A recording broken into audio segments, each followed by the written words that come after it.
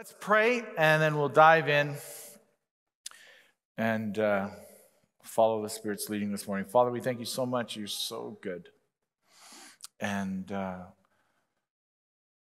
Lord, I'm remembering a phrase that you're good, and if it isn't good, that means it isn't done. You're so good, and we declare that you're faithful and true in every way. And Jesus, we love you with all our hearts. Anoint us to hear your word today, to respond, Lord Jesus, and see your kingdom advance in your mighty name. Amen. Well, we're starting a new series called Greater. And we're going to look at several ways that we're called to walk greater. I'm convinced that the church family, the kingdom of heaven is on the cusp of the greater things that was promised to us by God. I'm convinced. The reason I'm convinced because the promise in Isaiah is that darkness would cover the earth. Great darkness would cover the earth. But the earth will see your light and run to it. Half of you are excited about that. I'm excited. Thank you. So, this is really inspired from John 14, 12 to 14, where Jesus said, "Truly, truly, I say to you, whoever believes in me will also do the works that I do, and greater works than these will he do, because I'm going to the Father." That's a profound statement. It doesn't make sense that he would say, you're going to do greater things because I'm leaving. But it's because he sent Holy Spirit in his absence to fill us with the fullness of God himself, that we could walk in the very same anointing and experience even a greater measure than what the disciples saw while they walked with Jesus. So ask whatever you ask in my name, this I will do, that the Father may be glorified in the Son. If you ask me anything in my name, I will do it. So over the course of this next little while, we're going to be looking at various elements of our walk with God as a family through the lens of greater. Why? Well, because what the enemy wants to diminish us, the enemy wants to destroy us, he wants to discourage us, he wants us depressed, he wants us disillusioned. I'm running out of D words. But disinfected? No, disaffected. Oh, okay. Yeah, disinfected didn't work for me, Jack. I was trying to figure it out. In this day, I guess, yeah. Yeah, you're right. But my point, team, is this. In this moment, the enemy wants to try to diminish us, and I believe that it's time that we rise up. We engage the greater. We engage that he is greater. That greater is he that is in me than he that's in the world. Friends, this is our opportunity. I said last week that I believe that I danced a little bit, and I repent for that. But what we talked about, the God of second chances, and that I believe we're being given a second chance to engage. Now, I'm going to give you some homework this week. I've had a few messages where I've said, you're saying amen at the beginning. You probably won't say amen as much because you're going to get mad at me. But this week, I'm just going to start it off by telling you, I'm going to give you a little homework. Some stuff you need to dig in and do, and it'll help if you're part of a home groups. I think this will help a little bit. But greater. Of an extent, amount, or intensity considerably above normal or average. It's time that we were no longer normal. It's time that we were no longer average. The ability, quality, or eminence considerably above normal or average. I'm remembering when the first church was riding into its importance in society, and the Bible says that everybody respected them. They were scared to join them because of the cost, but everybody respected them. Even in the midst of that ancient pagan culture where persecution was the norm, they were respected amongst the community, even though the people were afraid to join them because of the price they were willing to pay. Greater. Turn to your neighbor and say, greater. Okay, that's terrible. Do it like you mean it's greater. Greater. Greater things. Greater things. So today I want to talk about the fact that we're greater together. We're going to be looking at 3 primary scriptures, and they're going to be lengthy. And so I want you to understand, if you have your Bibles here, you're going to need to pull them out. If you have it on your phone, that's fine. Can I just for a moment, though, take a minute to make a case for the value of the actual book? I remember a few years back, actually, I went on a sabbatical, and before I went on the sabbatical, I actually purchased this Bible. My next sabbatical, I'll be getting a new one. And I purchased this Bible, and in the beginning of it, I wrote down what the Lord told me to do. It says, Landen, February 2014, by a call from the Father to start a new relationship with the book. Because what had happened was I'd been using electronic elements for my study, for my devotions and things like that I had lost my touch to the book. And the things that I was underlining and the notes that I would generally make, were all, they were virtual. And because they were virtual, I didn't have a relationship with what I wrote down.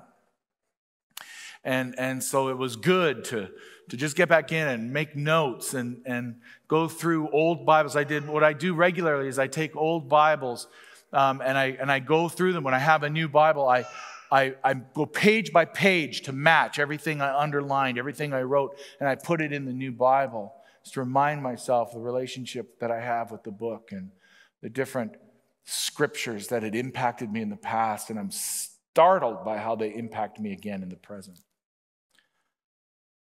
But let me start this off by saying, if you were given a letter, if somebody just gave you a letter and you read it and it said this, I am so excited. Never before have I felt so much hope for the world. It's like a blanket of hatred has been lifted and we can see the light, and it really isn't a train. Can you believe what lies ahead? Can you sense it? Can you feel it? I can almost taste the wonder and joy. I've never been more hopeful or excited. We are in for our very best days. If you were given that letter and you read it, you'd think to yourself, what are you, high? Like, are you not hearing what's going on today? Right? Or what if you received a letter like this, and it said this: fear. It's palpable. It hovers over us like the smoke. What's next? Could this be the end? Foreboding, unrelenting, unyielding fear. This changes everything. You'd go, yeah, that sounds about right.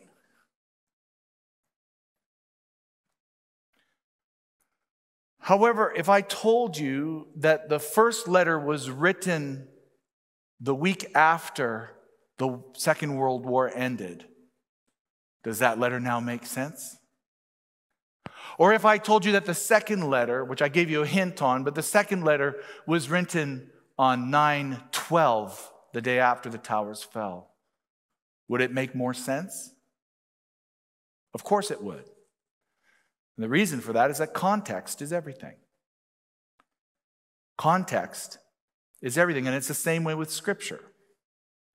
The New Testament epistles were written to specific churches at specific times for specific purposes. And it's important that we have that in mind.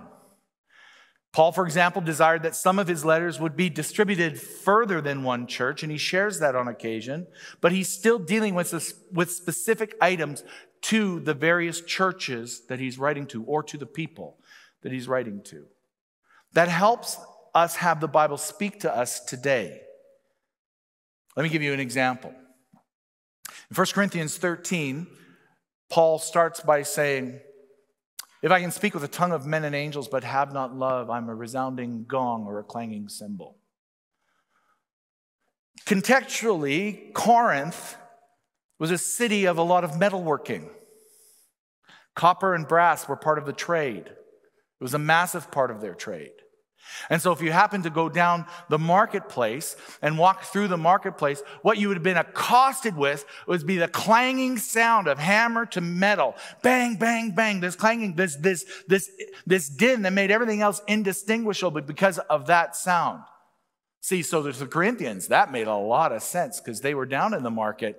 And boy, if I could speak in the tongue of men and angels, but if I don't have love, I'm going to be as indistinguishable as that sound when I walk down the road. Interesting, huh? The resources exist today for us to pull these things out, in case you're wondering.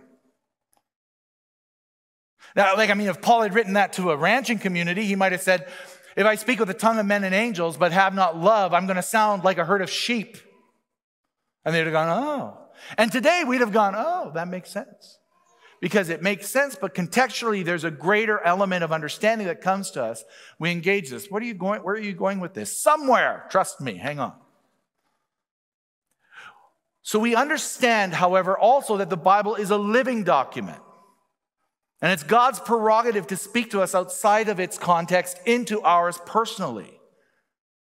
And he does that. I've told you stories about how there was a time that I was in a season where God didn't allow me to prepare to speak. And I said, God, I just want to prepare for this one message. It's going to be in front of a larger group, and I just don't want to mess up. Can I prepare? And he said, yes, go ahead and prepare. And so I said, great. I grabbed my scribble, I grabbed my Bible, I sit down and say, what do you want me to say? Now remember, I'm in a process. He's got me in a process where he's making me by faith speak. He's not giving me the opportunity to prepare. I'm coming up on stage and I'm like, oh, Jesus, what am I going to say? And he would give me a scripture and I would read that scripture out loud for the first time, often in the context of preaching, and then God would give me a message out of the midst of that. And I have scribbler notes where people wrote down the notes for me so that I'd be able to preach the message again later.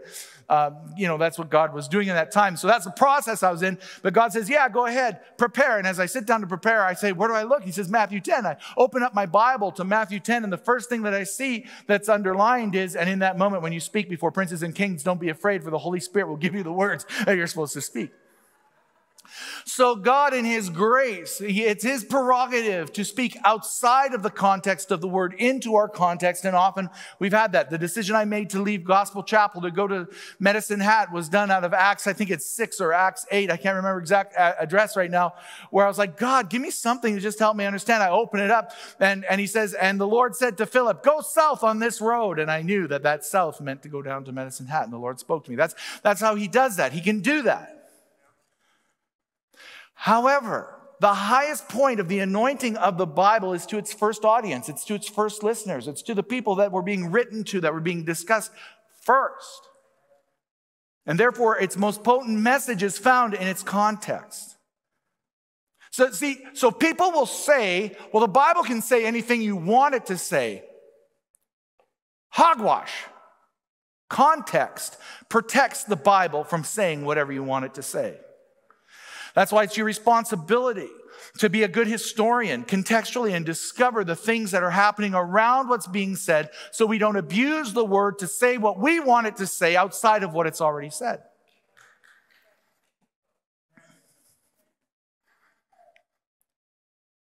So I'm not saying that we can't open the Bible and say, Holy Spirit, speak to me today. I think that would be really smart. But because of modern biblical illiteracy, we've now become modern biblically relevant. In other words, we create biblical relevancy for the truth that we want declared from the Word, rather than hearing what the truth of the Word has already declared. Make sense? It's an important book, by the way. Like, for us who believe, this is the most important document on the planet. It's more important than the Constitution. It's more important than the Bill of Rights. It's the guiding document of the believer.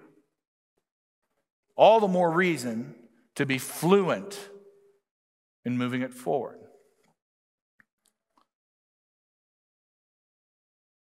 See, because we've made truth relative, well, that might be good for you, but it's not good for me. We've moved forward even making the Bible relative by taking things out of their context and creating a context biblically for our relevancy of truth. Those were a lot of $5 words there. I hope they made sense.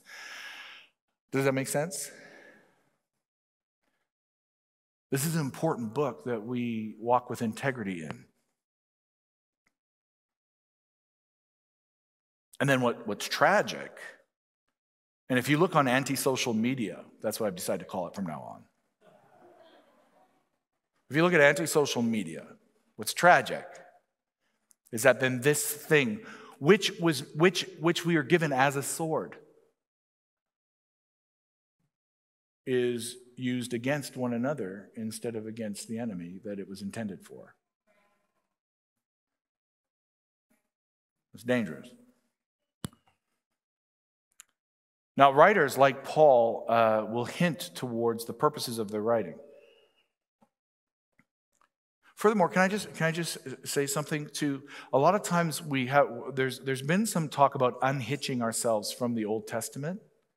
I think Paul, and there are some other scholars, I'm not a scholar, but there are some other smart people in the room right now, but I think you would agree with me that Paul likely would have been perhaps alarmed that his letters were considered scripture. I think if Paul were if Paul were able to speak up when the Bible was made into canon, when we decided that these are the sacred words, I think Paul would have been alarmed by that because actually he considered the Old Testament scripture that wasn't meant to be added to. I'm just saying. So that speaks to the high point of the importance of the Old Testament and for us to get contextually aware. Paul thought that the law was good. It's just that it was misappropriated by the Jewish people and made into something it was never intended to be. That's just an aside. So, greater together. So if you have your Bibles, I'll accept iPhones, I'll accept Galaxies, iPads, whatever. But if you have a book, I'd encourage you, if you're at home, go grab the book and turn to 1 Corinthians 1. 1 Corinthians 1. Greater together. I'm going to actually read the whole chapter and give some thoughts in the middle of it. This is going to be a little bit more exegetical today. That means breaking down of Scripture. And if that offends you that I don't have 3 points in a joke, go ahead and be offended. I like the book more than I like 3 points. Here we go. 1 Corinthians chapter 1. Are you there yet? Please, you look at a Bible right now. So don't just stare at me. I'm not putting things on the screen. All right, here we go. Paul, called by the will of God to be an apostle of Christ Jesus and our brother Sosthenes. I couldn't say it. To the church of God that's in Corinth, to those sanctified in Christ Jesus, called to be saints together with all those who in every place call upon the name of our Lord Jesus Christ, both their Lord and ours. Grace and peace from God our Father and the Lord Jesus Christ. I give thanks to my God always for you because of the grace of God that's given you in Christ Jesus. That in every way you were enriched in him in all speech and all knowledge. Interesting, the connection that's to 1 Corinthians 13 right there. And even as the testimony about Christ was confirmed amongst you, so that you are not lacking any gift as you're waiting for the revealing of our Lord Jesus Christ, who will sustain you to the end, guiltless in the day of our Lord Jesus Christ. God is faithful, by whom you were called into the fellowship of his Son, Jesus Christ our Lord. Let's pause there for a moment. Paul is greeting and encouraging that he sees the gifts of the Spirit amongst them, that they lack nothing. And it's profound because he's going to be discussing the gifts of the Spirit a little later on. But he's saying to them, you don't lack any of the gifts. This is profound. And he's going to counsel them on the stewardship of the gifts because they've gone off course. But he has something else on his mind related to that. But it's found here in the next little bit. I appeal to you, brothers, by the name of our Lord Jesus Christ, that all of you agree and that there be no division amongst you, but that you be united in the same mind and the same judgment. For it's been reported to me by Chloe's people, that there is quarreling amongst you, my brothers. What I mean is that each one of you says, I follow Paul, or I follow Apollos, or I follow Cephas, Peter, or I follow Christ. Is Christ divided? Was Paul crucified for you? Or were you baptized in the name of Paul? I love the housework he does here. I thank God that I baptized none of you except for Crispus and Gaius, so that no one would say that you were baptized in my name. Well, I did baptize the household of Stephanas, but beyond that, I don't know whether or not I baptized anybody else. For Christ didn't send me to baptize, but to preach the gospel, and not with words of eloquent wisdom. He's referring to Apollos there, by the way, lest the cross of Christ become emptied of its power. So what's the purpose of this letter? Audience participation time. What's the purpose of the letter? Why is he writing to the Corinthians? Yeah, there's division amongst them. What's the division? I'm of Paul. I'm of Apollos. Apollos is an amazing person. He was a gifted orator and speaker. He was likely trained in rhetoric, which was an important part of status in the day. And when he came to Christ, what they did was they shaped his doctrine a little bit because he was such a compelling speaker. They helped shape his doctrine, and then they sent him out. And he must have spoken at the Corinthian church because now people are saying, well, I was of Paul, but now I'm of Apollos. He's a way better speaker. Others are saying, I'm with Peter. What Peter says goes. And then some other ones are saying, well, I'm with Jesus.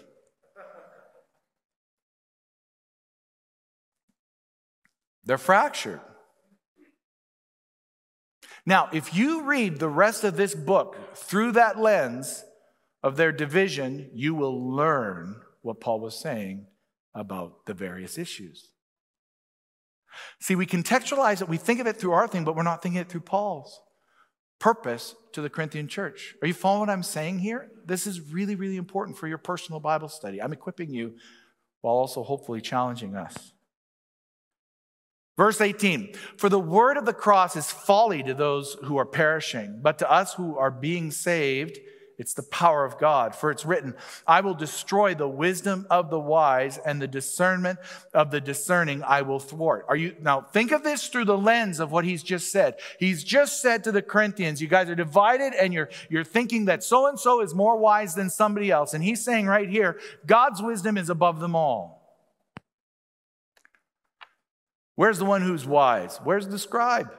Where's the debater of this age? Has God not made foolish the wisdom of the world? For since in the wisdom of God, the world didn't know God through wisdom, it pleased God through the folly of what we preach to save those who believe. For Jews demand signs and Greeks demand wisdom. But we preach Christ crucified, a stumbling block to the Jews and folly to the Gentiles. But to those who are called, both Jews and Greeks, Christ, the power of God and the wisdom of God. For the foolishness of God is wiser than men, and the weakness of God is stronger than men. So he's challenging now men's wisdom versus God's wisdom. He's in that challenge saying to them, you're leaning into the wisdom of men. A little later on, he says something profound in chapter 3, when he says, when you do this, when there's these divisions amongst you, when you say you're of Paul and you're of Apollos, you're acting human, merely human. And you were made for more than that. A little later on, we'll see in another book where he says that for any man who is in Christ is a new creation. Old things are passed away, and behold, all things are made new. He says, when we fall into these quarrels, we're acting like humans. And we're not. We're new creations. Verse 26, for consider your calling, brothers. Not many of you were wise according to worldly standards. Not many were powerful. Not many were noble birth. But God chose what is foolish in the world to shame the wise. God chose what is weak in the world to shame the strong. God chose what is low and despised in the world, even things that are not, to bring to nothing things that are, so that no human being might boast in the presence of God. And because of him, you are in Christ Jesus, who became to us wisdom from God, righteousness and sanctification and redemption, so that, as it is written, let the one who boasts, boast in the Lord. Can you see the application here today? So the most powerful, the most potent understanding of this scripture is found in realizing that Paul is addressing division in the Corinthian church. But can you see it right here? Well, I follow Bill Johnson. What Randy Clark says is gospel. What Landen says, I follow him. Well, I follow Jesus. I'm sorry, I've heard that all over the place. I've seen it on anti-social media. I see it everywhere I go. Who I follow. and making these declarations. And it's happening even more so because we're looking for wisdom in the present when we're told right here that wisdom is from God. And as a result of searching for who we're going to hitch our wagons to, we're fracturing the body.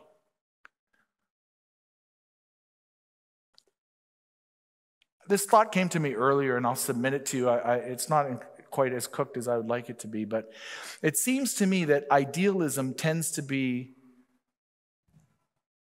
the first weapon of division amongst people. Let's look at the last election. The idealism between conservatives with, some holding a far more social perspective, the present leader moving it to a bit more centrist perspective. Whatever your mindset is of it is irrelevant. What I'm pointing to is the fact that the idealism of either side is what separated people who should be united around conservatism. Liberalism experiences the same thing. If you look at the divide between the liberals and, say, the NDP, that there's an idealism there that divides that liberal thought into idealistic factions. And in the same way, I think that as believers, we come into our own personal perspective of what the ideal situation should or would look like, and as a result, we're prepared to separate ourselves from other people as they don't share the same idealistic perspective that we do. Does that make any sense?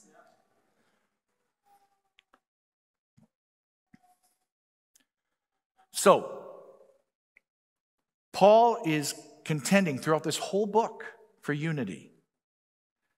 Throughout this whole letter to the Corinthians. Are you with me? Don't fall asleep here. Because this is, when I'm giving you in understanding the contextual elements of this scripture should unlock scripture for you. If you just do a little research and find out what the situation was that he's working around, and why they're writing what they're writing, that'll help you discover the most powerful perspective of what the word is saying in that moment.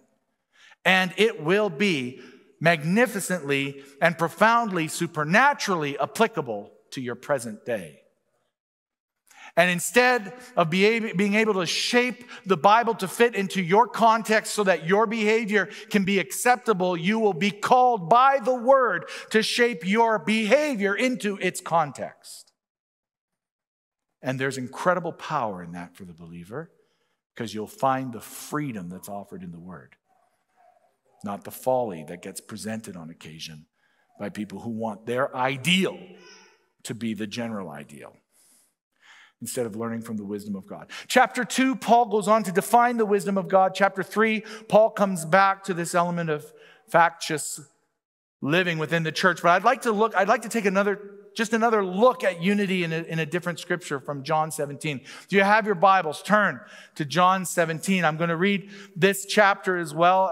Again, if you're saying, Pastor Landen, this is just too much of the word, you're in the wrong religion. Last week I shared with you out of John 14 through 16 how Jesus, he's had the Passover meal. He's washed their feet. He's walking with them. And he said, come, let us go from here. And he's walking along and he shares that, remember I said, I am the vine, I'm the vine, you're the branches. Every branch, me that doesn't bear fruit, it gets cut away, thrown in the fire. We read that's John 15. He's headed toward Gethsemane. What's unique about the book of John in comparison to the other Gospels is that John is written from a heavenly perspective, where the other three are written kind of like they're referred to as the synoptic Gospels, a synopsis of the story of Jesus, where John moves away from that and he tells the story of Jesus, but entirely from the perspective of him being the Son of the living God. And so what's shared in Gethsemane about Jesus wrestling through the will of God in the other Gospels is shared from a different perspective of our Savior praying for us before he goes to the cross. And this is what he prays. He lifted his eyes to heaven, John 17:1, and said, Father, the hour has come. Glorify your Son, that the Son may glorify you. Since you've given him the authority over all flesh to give eternal life to all whom you've given him. And this eternal life that they know you. This is eternal life, that they know you, the only true God, and Jesus Christ whom you've sent. I glorified you on earth, having accomplished the work that you gave me to do. Would that be an amazing thing for you to say in your final breaths? I glorified you on earth, having done everything that you gave me to do. Does that not challenge you to the core? And now, Father, glorify me in your presence with the glory that I had with you before the world existed. I've manifested your name to the people who you gave me out of the world. Yours they were, and you gave them to me, and they've kept your word. Now they know that everything that you have given me is from you. For I have given them the words that you gave me, and they have received them and have come to know in truth that I came from you. And they have believed that you sent me. I'm praying for them, not praying for the world, but for those whom you've given me, for they are yours. All mine are yours, and yours are mine, and I am glorified in them. In this portion, Jesus is discussing the power of his glory and his future and his coming glory and his return to it. And then he says this, I'm no longer in the world, but they are in the world. And I'm coming to you, Holy Father. Keep them in your name, which you've given me, that they may be one, even as we are one. In this little portion, oneness with each other is equated to the oneness of the Trinity. It's powerful. Our unity is a reflection of the unity of the Trinity. When the world sees our unity, they see what God looks like. That's what this says. While I was with them, I kept them in your name, which you've given me, and I've guarded them. And not one of them has been lost except for the son of destruction, that the scripture might be fulfilled. He's talking about Judas there. But now I'm coming to you, and these things I speak in the world, that they may have my joy fulfilled in themselves. I've given them your word, and the world has hated them because they're not of this world, just as I'm not of this world. Remember what Paul says about being merely human? Jesus is declaring it right there. I do not ask that you take them out of the world, but that you keep them from the evil one. Can I just make a point here? End times theology that looks for an escape is counter biblical, according to what Jesus said right there. Not asking that you rescue them out. I'm asking that you keep them from the evil one. It's okay to look for our redemption that's coming, but it's not okay to be escapist and hoping that Jesus hurries up because it'll be better if we're gone. Jesus is like, it's actually better if you're here.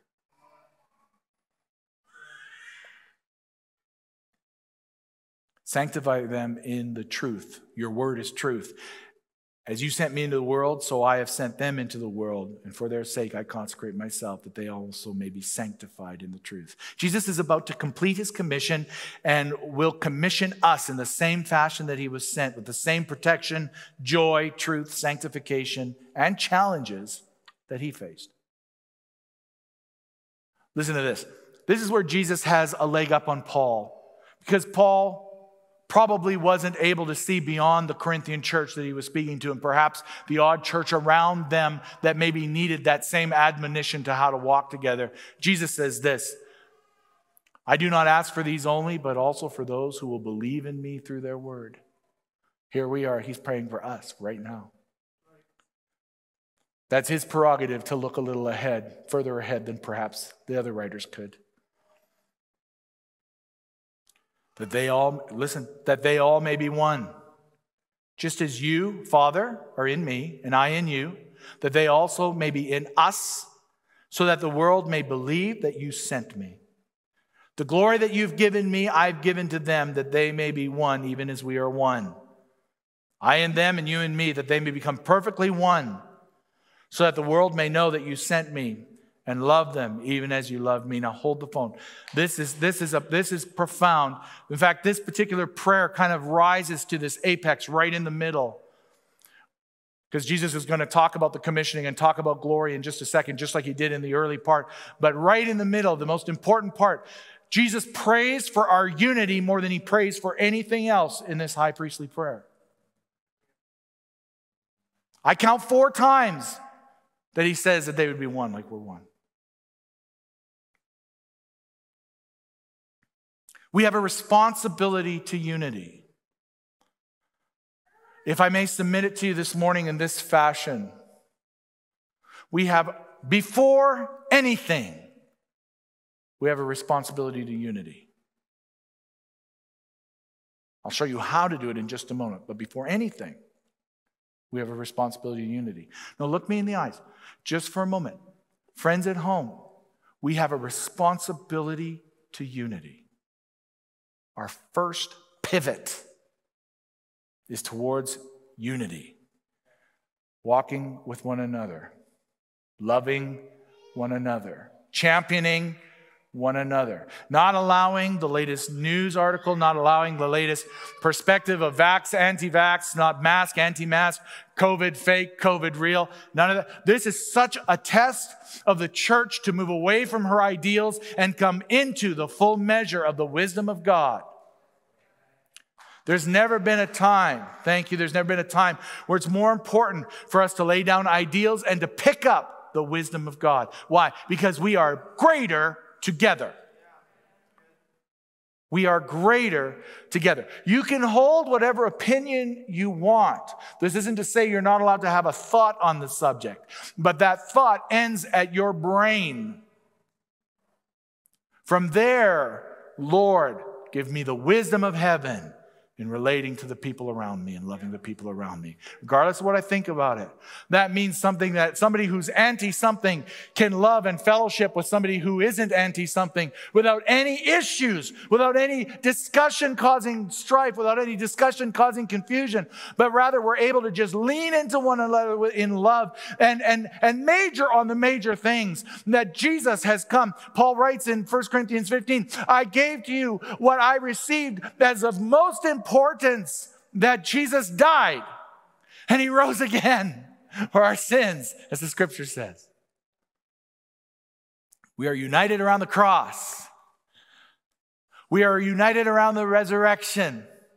We are united around the infilling of the Holy Spirit that gives us power to walk in the anointing that Jesus walked in, so that we could do greater works and be greater together.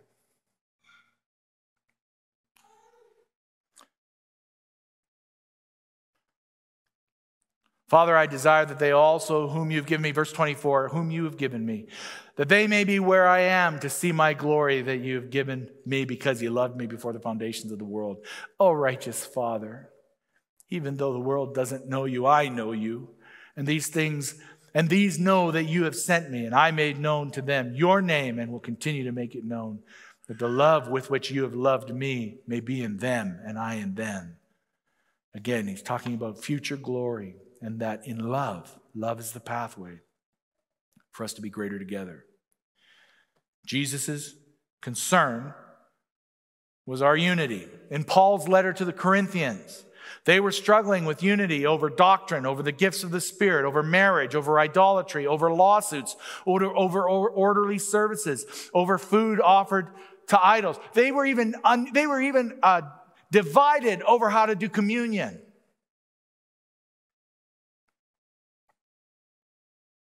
And so he writes this letter saying, I'm concerned.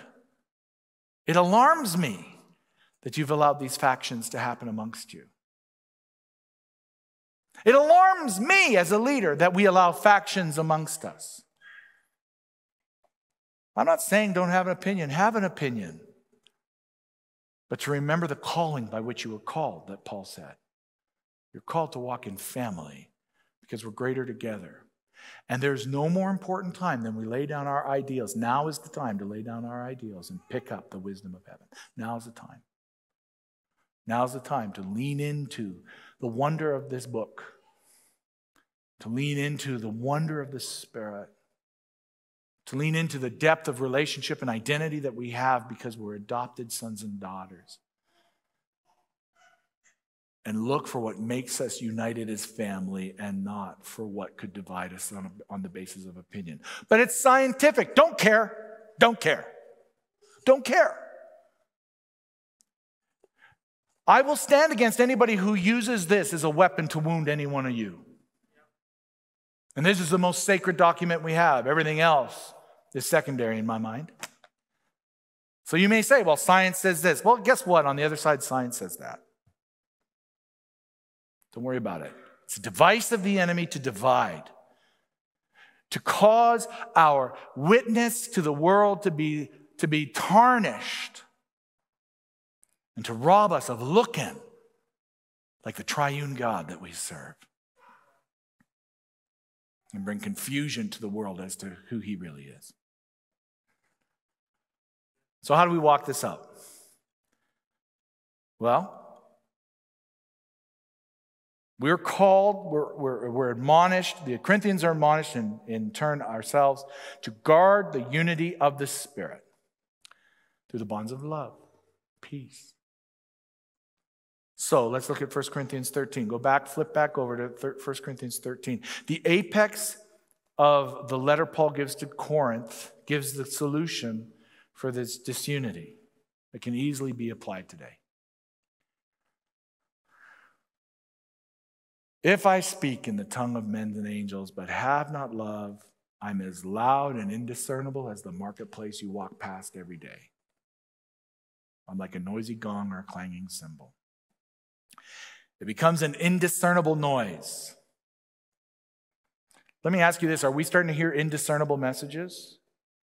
Even the protocols given to us by the government for managing these moments and gathering together are confusing. They're indiscernible. They cover themselves. They don't speak truth. Everything is indiscernible right now. Tells me it's not being shared in love. I'm just going to say. If it can't be discerned, it's likely not shared in love.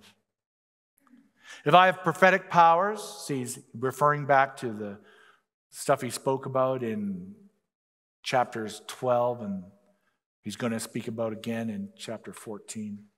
If I have prophetic powers and understand all mysteries and all knowledge, if I have all faith so as to remove mountains but have not love, I am nothing. Boy, let me tell you what, you can open this book and you can have some knowledge and you can have faith-filled stuff and you can say all kinds of profound and powerful things, but if it isn't in love, it means nothing. It's meaningless. It's a misuse and abuse of these sacred words.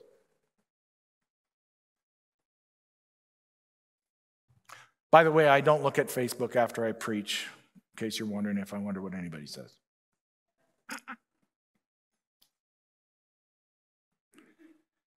I give away all that I have, and if I deliver up my body to be burned, but have not love, I gain nothing. You be as generous as you want. If it isn't birthed in love, it shows the agenda, and it's going to be worthless to God. Activity without love is meaningless. And then he goes on to define it. Here's what love is. Love is patient. It's kind. It doesn't envy. It doesn't boast.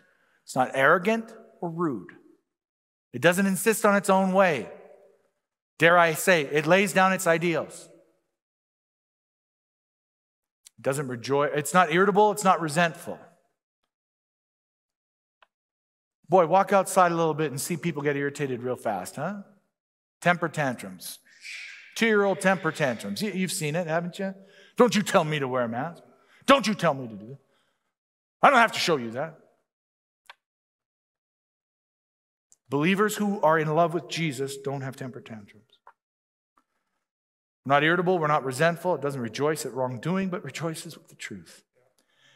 It bears all things. It believes all things. It hopes all things. It endures all things. Love never ends. He gives an active definition, a working definition of love. This is what love looks like. And it's given to us in the context of overcoming division. If we want to see unity in the body, if we want to see unity amongst ourselves, this is how we do it. We walk in verses 4 to 8. That's how we walk with each other. You're allowed to think what you want to think. You're not allowed to allow what you think to bring division, confusion, fear. Fear is a terrible motivator. We want to motivate out of love. Then he says this, as for prophecies, they'll pass away. As for tongues, they'll cease. As for knowledge, it'll pass away. So he's saying all these things that they're operating in and having to bring some order to, they're good and continue to do it. I'm talking about 1 Corinthians 12, 11, 12. They're good. All these things are good, but they're going to pass away. That doesn't mean we stop, but we recognize they're going to pass away. Why? Because we know in part and we prophesy in part. But when the perfect comes, the partial will pass away. All of our gifts are partial in their expression and their effectiveness. But when Jesus comes, the partial things will pass away. He says this, when I was a child, I spoke like a child. I thought like a child and I reasoned like a child. But when I became a man, I gave up childish ways.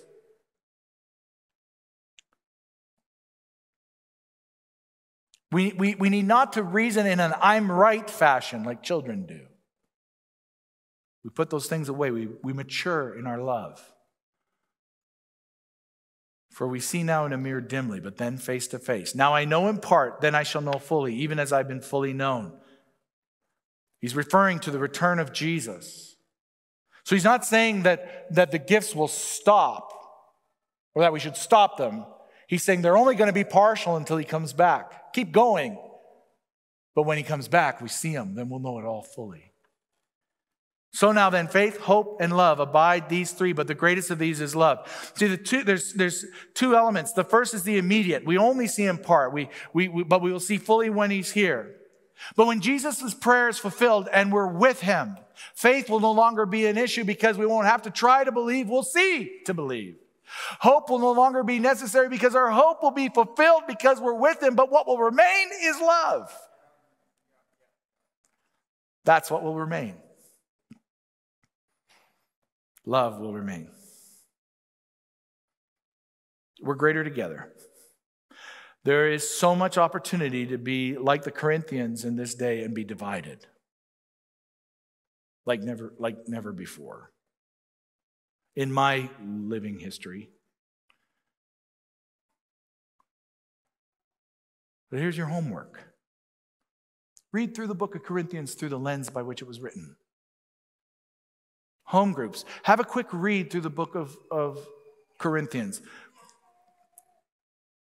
Sacrifice the hour of scrolling through anti-social media and spend an hour reading Corinthians through the lens of Paul solving division. And see if you find yourself there. See if you find the Holy Spirit saying to you something important for today that he said several thousand years ago. And then the second, if I can be so bold, secondly, maybe consider your responses to brothers and sisters today. Jesus wasn't praying for the world, he was praying for the church. And I'm not speaking about the world, I'm speaking about the church. But just really ask yourself the question, measure your behavior, measure your connections, measure your words, measure your posts through the active definition of love. And if it doesn't fit into that box, then you have to really, really, really make a decision as whether or not it should be done. Really.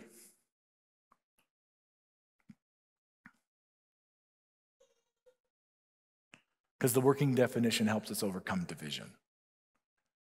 And God doesn't want to bring the lost into a divided house.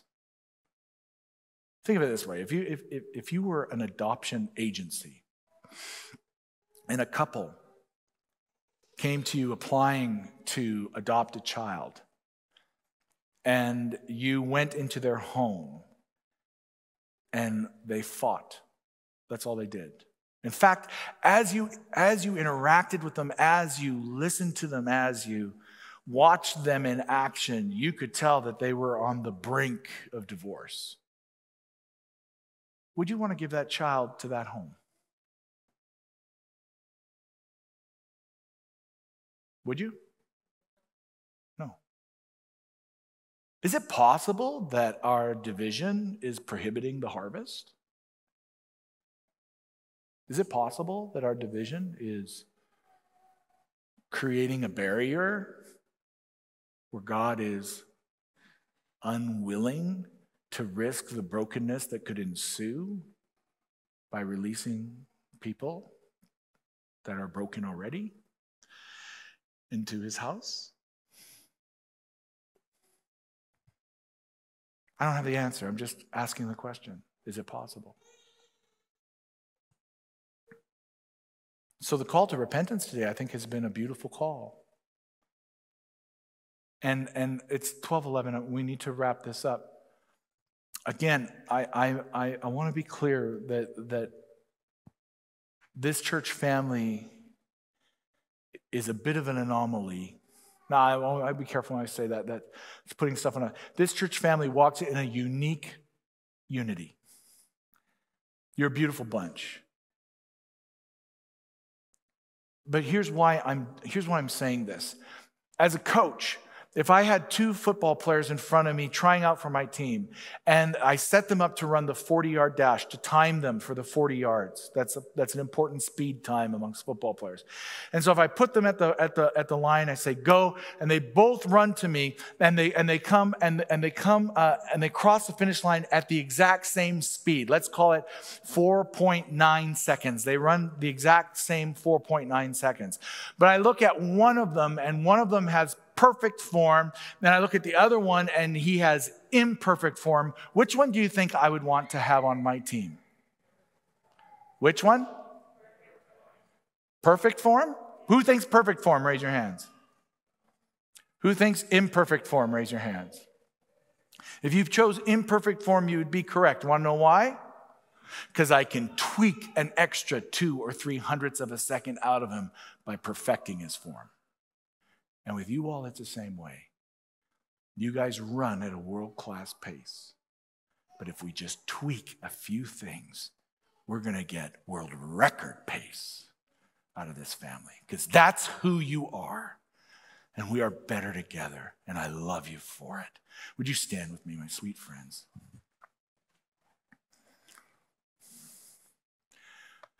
If you're here today and you haven't had the opportunity to choose to follow Jesus, I'm going to give you an opportunity to pray a prayer after me, and it's just simply a prayer of dedication. But I look across the room, and frankly, all of you are very familiar, but I'm just going to give a quick look to give that chance. If you're here today and you've never had the opportunity to ask Jesus to be your Lord and Savior, to join the family of God, or perhaps you've been far away and you want to come near again and want to repent and just say, I'm making my once and for all decision in front of some people that I'm going to follow Jesus. I'm going to look from this side to this side. You have nothing to be ashamed of, nothing to be afraid of. We all, at one point or another, put our hand up and said, yes, me, I want Jesus.